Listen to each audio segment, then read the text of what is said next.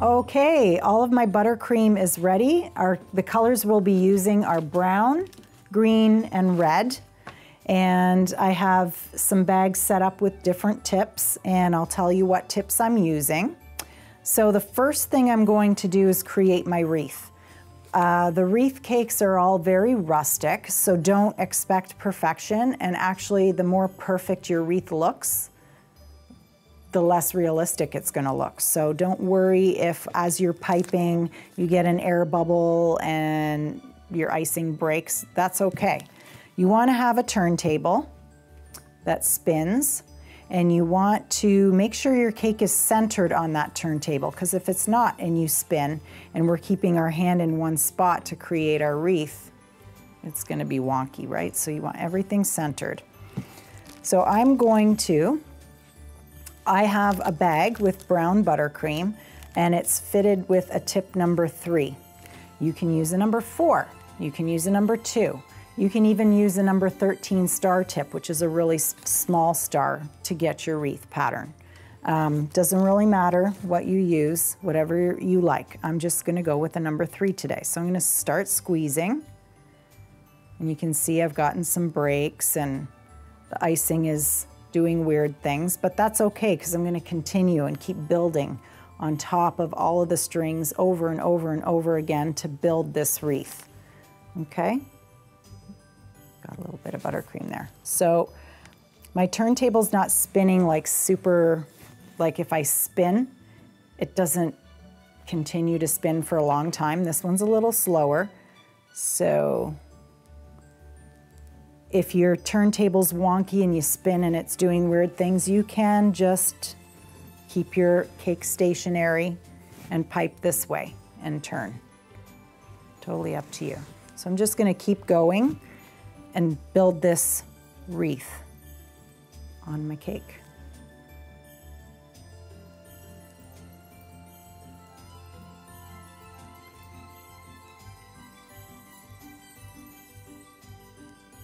You can have it as spindly or loose as you want, or you can have it a really full wreath. The little wiggles here, that's okay too. My icing, I was squeezing a little hard for the speed of my hand, and the icing sort of made like a little squiggle pattern. That's good too, because it looks like almost grapevine-y.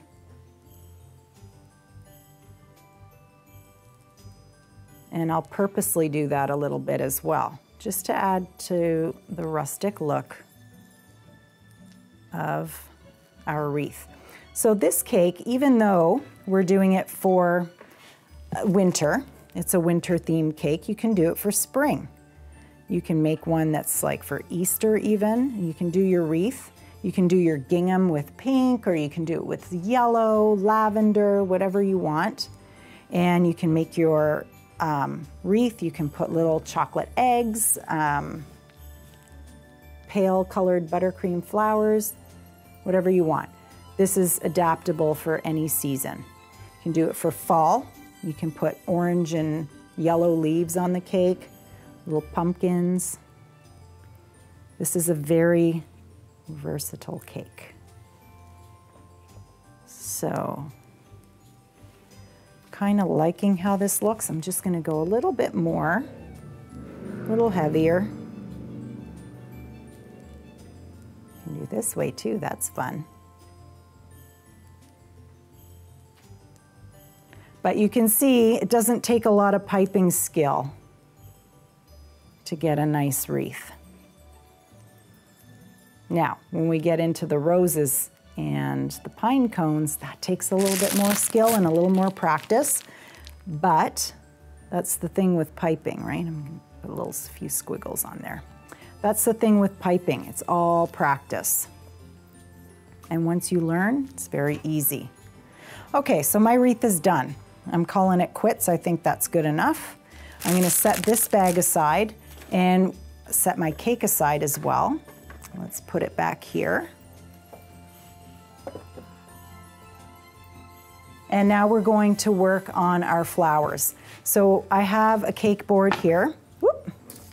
I have some little parchment squares of paper that I've cut. You can use wax paper, butcher paper, whatever you have on hand. So I've got some squares and I've got some rectangles as well. The rectangles, I'm going to be piping little branches of evergreen, and the pine cones and the roses are going on the squares.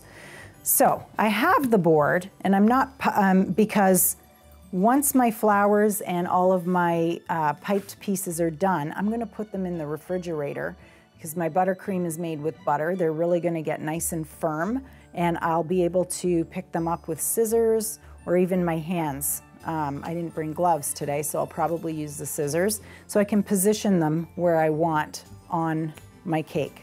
And they're a lot easier to work with cold than soft. I'm working with my Swiss-ish meringue buttercream. It is more difficult to pipe with because it's a softer icing. If you struggle with piping with Swiss meringue, Italian meringue, or Swiss-ish meringue, you can definitely pipe your flowers with American buttercream and still ice your cake and fill it with the less sweet options like Swiss meringue. So if you have trouble with the Swiss-ish or the Swiss meringue, you can definitely just pipe your accents with the American buttercream.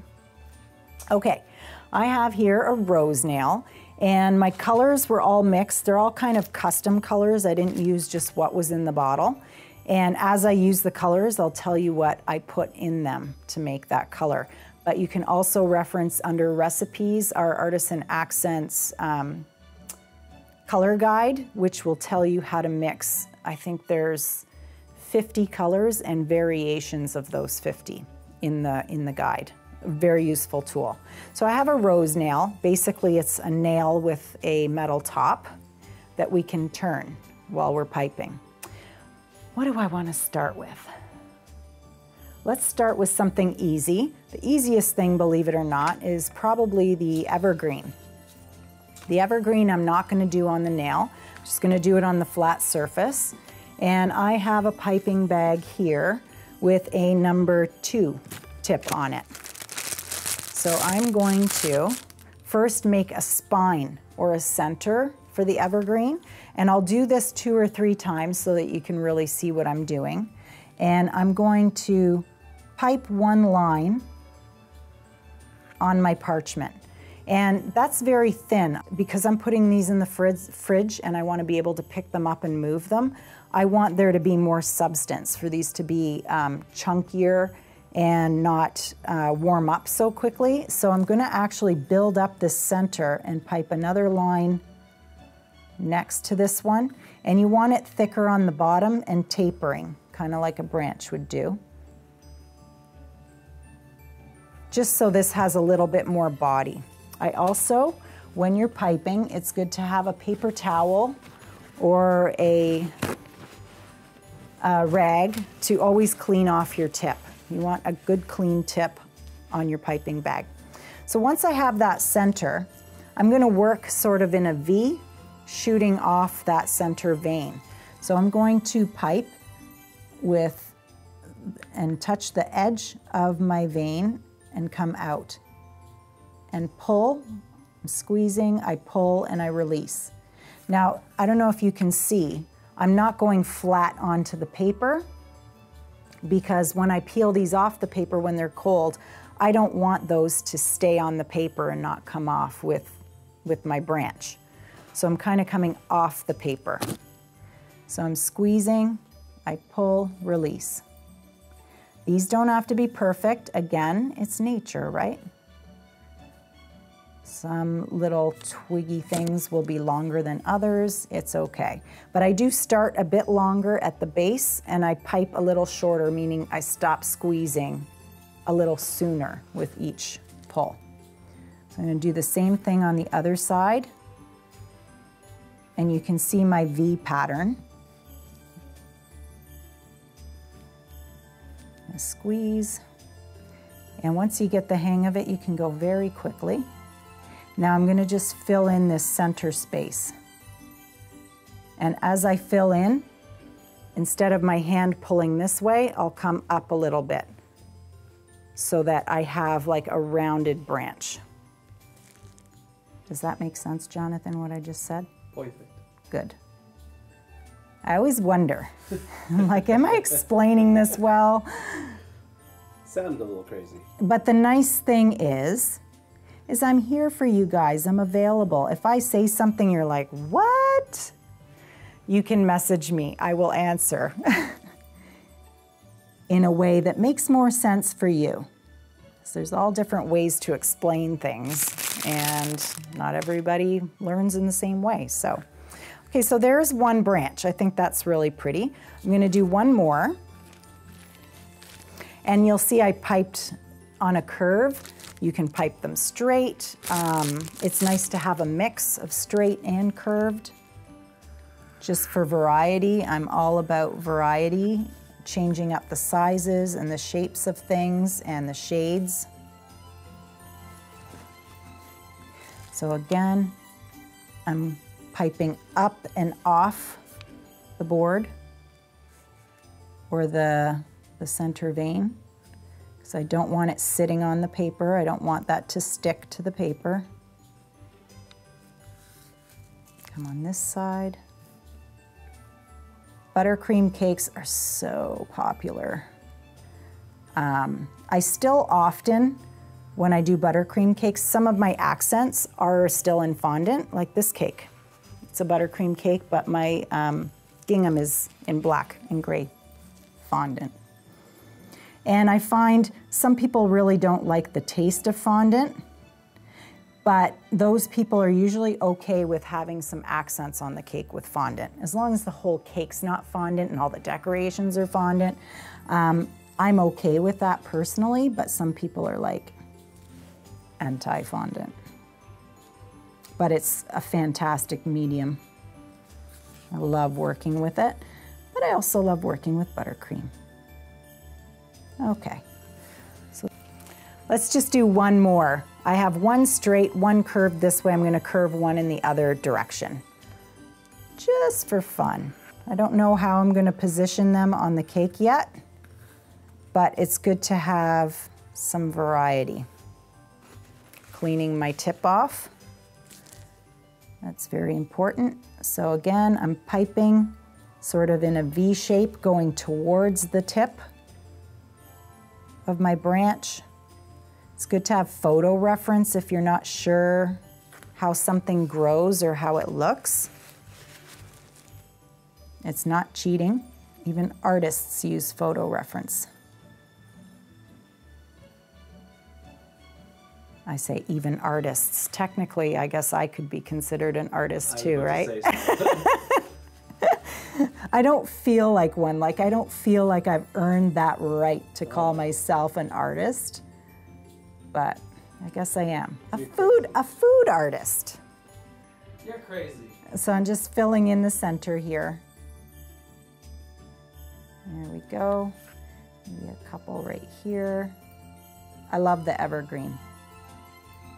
I love those. Okay.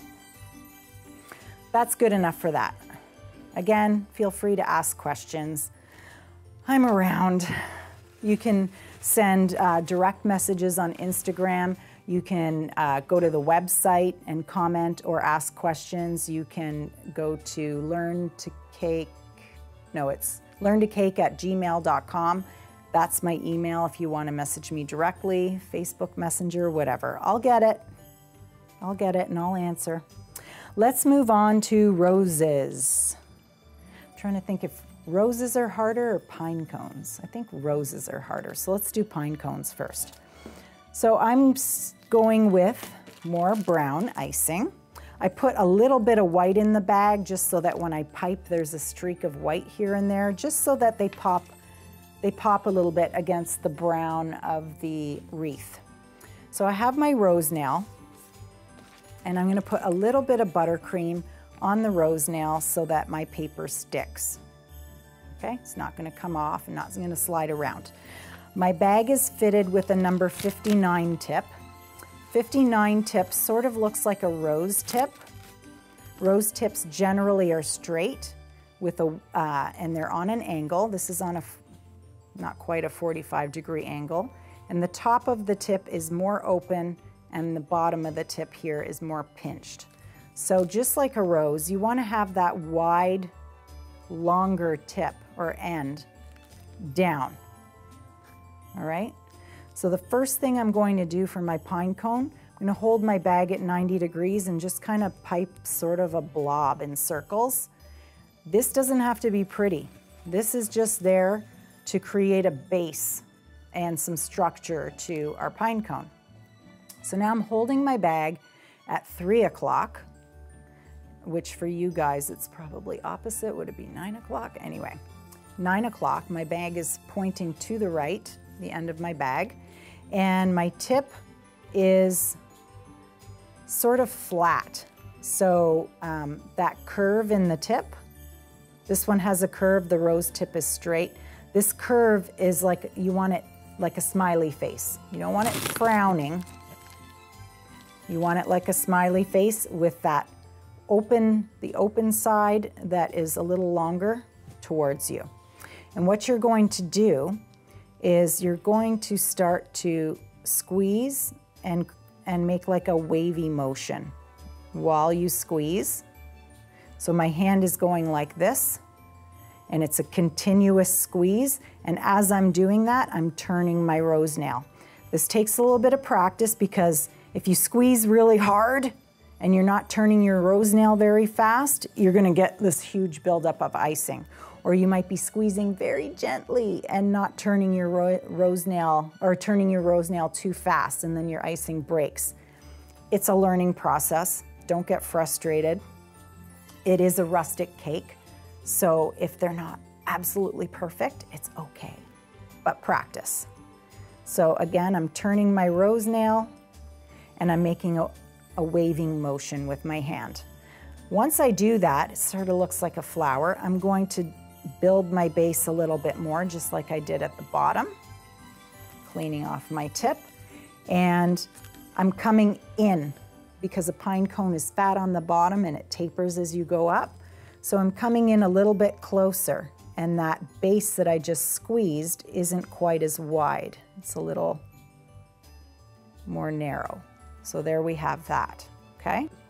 So I piped another little base, and I'm gonna come in a little tighter again, squeezing, wavy motion, turning, pipe another little base, and we're getting close to finished. And then at the top, I'm just gonna randomly pipe a few blobs that are a little bit more upright, okay? So that's our buttercream pine cone, cleaning off my tip. I'm gonna carefully slide this off my rose nail, put it down onto my board, and that will set up really nicely and firm and hard for me to transfer it to my cake. I'm gonna do one more of these.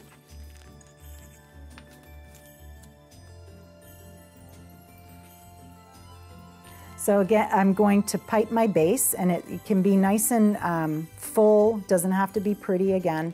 And we're going to, again, turn the nail as we do that very slight wave motion. Like so. Clean your tip. Another base.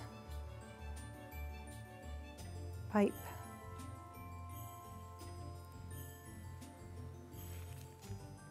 Pipe another little base. So you just have to remember, as you build your pine cone, the base is getting smaller and smaller. Okay, so that when we pipe this part, that gets smaller. So another little base. This one's almost done. And then we just pipe a couple more upright sort of blobs. Okay?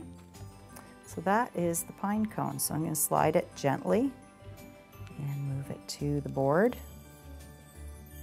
That's the pine cone. So we're going to move on in just a sec. I'm going to clean some of my tips, and we'll move on to the rose.